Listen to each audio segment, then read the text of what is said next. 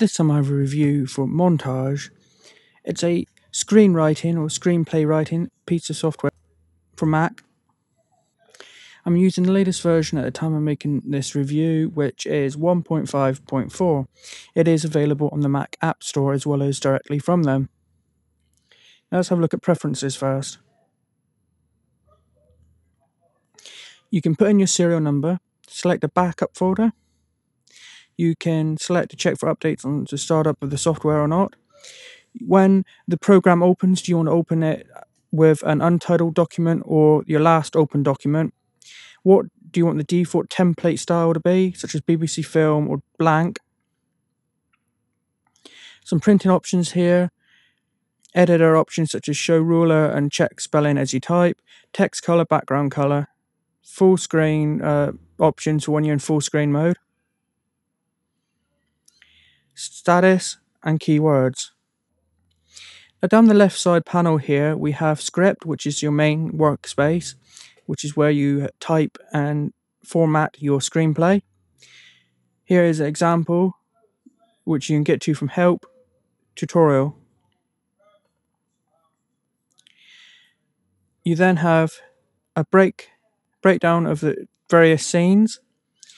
You then have a way to outline your screenplay, work with characters, including adding images for them as well, various locations, any research you've done in preparation for writing this, such as if it's about, say it's some sort of psychological thriller, maybe you looked into some psychology elements that might be useful, you can put it down here.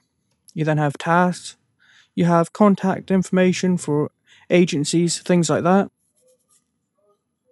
You then have a synopsis, so if you want to put a synopsis down for what your screenplay is about. You then have query letters, so you can create various query letters here to say agents or producers.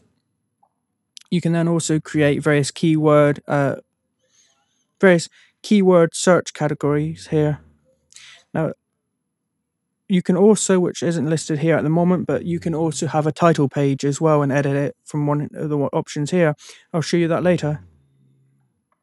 Now from the main toolbar up here, we have save, so you can quickly hit save. You can of course use Command S, which would probably be Control S on Windows, or you can go to File, Save. You then can insert, remove, bold, italic, underline, or uppercase. We then have split the scene, add keyword from here, or enter full screen. You can hit escape to exit. We then have keywords from here as well, so you can go plus, create a smart view from here, and you can see it's been added to the sidebar. You also have some other options such as add smart view, add view, or remove view from down here. Here you can see how many pages is in your document, such as 1 to 6 here. And if we go and select, say, this element here, this is a scene heading, also known as a slug line. Well, you can see down here, you can see down here that it says scene heading. Now, if that's wrong and it was actually a character, we can select it from here and change it to a character instead of a scene heading, or we can go and change it to dialogue or a transition, but in this case it is a scene heading, so we can select it from there.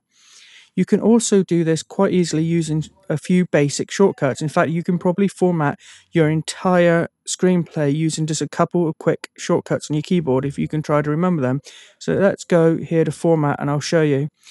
If you want to quickly start typing as action, you can hit Command 2, probably a Control 2 on Windows. To change the element into character, it's Command 3, dialogue Command 5, scene heading Command 1, and there's other options here as well.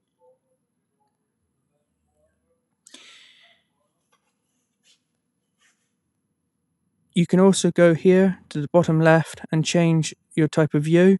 At the moment it's at 100%. You can make it smaller or you can make it much bigger. Let's go back to 100%. Now let's have a look at the menu up the top. From Montage, we can get to About information, check for updates, buy it if you haven't already bought it, and look at preferences.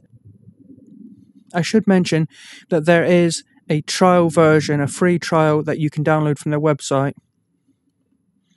File, you can get to new here or new from a template such as a BBC drama, a BBC film, a BBC sitcom, just a blank document, a comic book even, or a musical, a screenplay, and various types of screenplay, including a Warner Brothers screenplay or color coded. There's then also stage play and a TV drama or TV sitcom. I think it's really good that they have BBC film and BBC drama ones listed, as well as your standard sort of maybe American ones like Screenplay, Warner Brothers. You can manage templates here, such as deleting some or renaming them. You can export, save, go to document properties here, save as a template, and your standard print and page setup here. Let's have a look at document properties.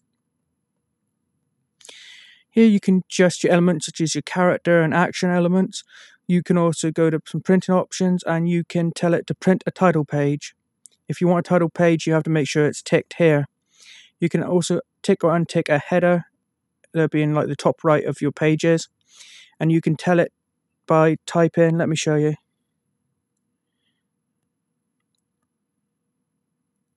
Oops. Type in this, then P. Then on page 1 it will say 1, on page 2 it will say 2. Page count and title here as well, and margins for the top and bottom. You then have completions for internal, external, for camera locations, transitions, and times. Let's close this. Now, what about importing and exporting? What formats does it support? Let's take a look at import. Okay, you can import and select from here the type of template you want to use when you import. So it's very basic and standard import options here. Now let's take a look at export. It's very simple here. We can export as an RTF, which is a rich text document, as either Microsoft or Apple style. We also have a Microsoft Word .doc, which you'll know from Microsoft Word if you're familiar with that program on Windows or even Mac. It's also the two options you probably most want to use, apart from doc. You have PDF and FDR. Now, a PDF is the one you're probably going to use the most when you send it to people. If you're sending this to somebody like an agency, they're probably going to say that they want to have the script sent as a PDF, a portable doc format, or a final draft document. And Final Draft is another program for writing screenplays. It's an industry standard, but it is about £150 to £180 in UK, and I think it's $200 to $250 in the US. This program, Montage, costs just $30 or around about £22 or £23 in the UK. So Final Draft, even though it's industry standard, is not going to be for everybody because of the price. But you can export as a Final Draft document from this program, which is good because some agencies and things may not want PDF, they may want Final Draft.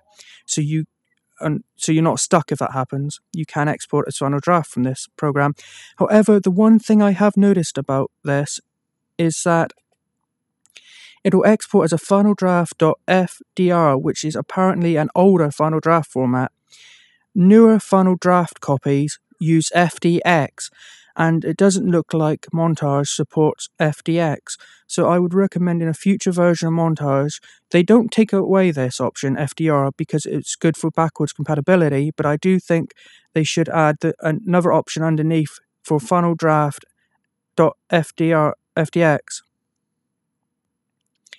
Then you have a few other options here, but you're most likely going to be working with FDR, PDF, and doc.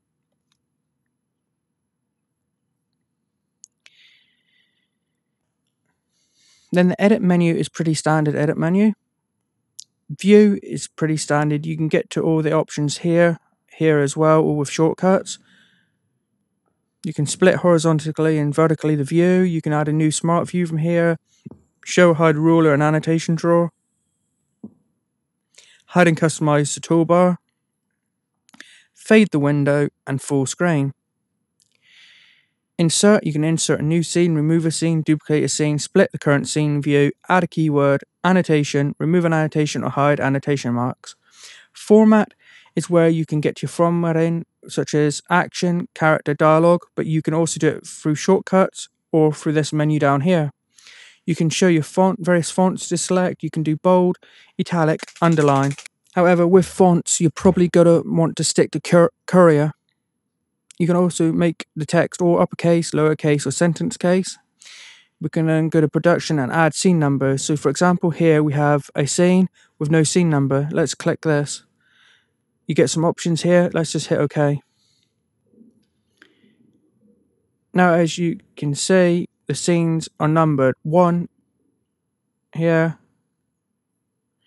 Then you can see here 1 on there. Let's find another scene. Well, in fact, I think this tutorial is made up of one big scene, so I don't think, no, there's not another one.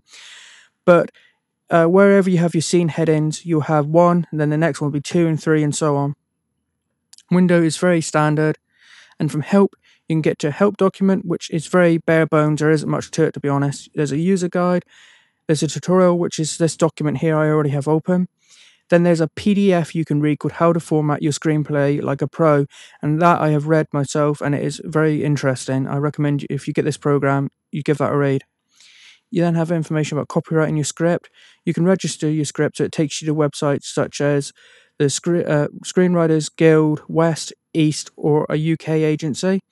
And the West one here at the top is the main script registry. You can then go to their shop to buy this program. This here, iScript Your Script, is a service that no longer seems to be about. If you click on this, it will take you to a dead website.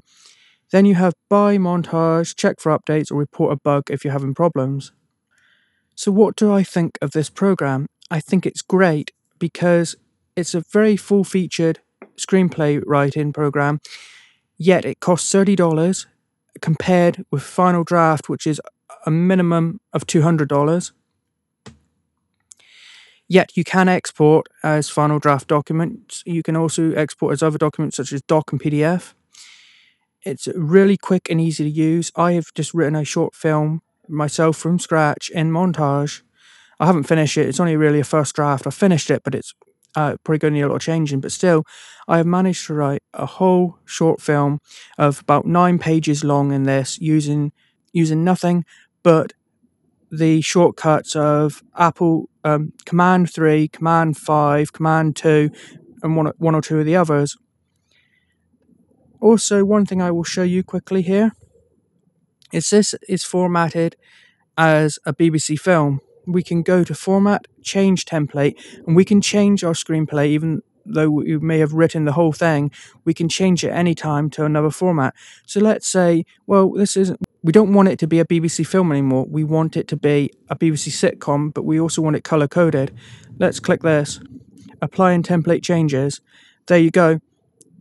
All the text is still there. We haven't lost any of our written text, but it's changed to that new format. We can then go Format, Change Template, and change it to, instead, say a screenplay Warner Brothers. Very handy. So what changes does it need? What new features? Well, even though it's on the Mac App Store, it hasn't actually had an update as far as I can tell since 2011, which is a pity because it's a great program, although it still works, I should note, on the latest version. I'm running at the moment OS 10, 10.10.3 Yosemite, and it works fine. But it needs support for FDX, Final Draft's new format. It also, I believe, needs to have support. Well, it doesn't have to have it, but I would like to see support for Fountain.io, which is a plain text syntax that a lot of other screenwriting programs now use. There is also one very, very basic feature, but it's one that things like Final Draft and Celtics have, which is lacking in this, which is quite surprising. Under Format Element, there's one I'd like to see here called Dual Dialogue. It's like dialogue, but if you have two people overlapping and they're talking to each other over the top of each other, you would normally in, say, Celtic, select the two dialogues, the two people are talking underneath each other. You'd have it just normal, one after the other here, but you drag and select the lot of it, then you'd select dual dialogue, and it would place them sort of horizontally, side by side, automatically, and have it formatted. Well, Celtics can do that, and so can Final Draft, I believe, but there's no option for dual dialogue in Montage yet. So that's a summary. Here's a quick summary of what I'd like to see. FDX, Final Draft format support on export. I would also like to see dual dialogue support and Fountain.io format support. Plus, actually, just one small change. When you print, you can print the cover page with it. But when you export as, say, a PDF, it doesn't include the cover page. So that is the other change.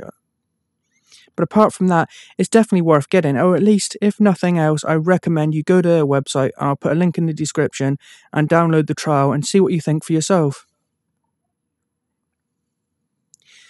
But I do recommend it. I think it's very good for the price.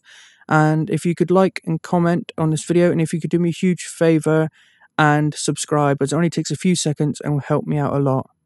Thanks.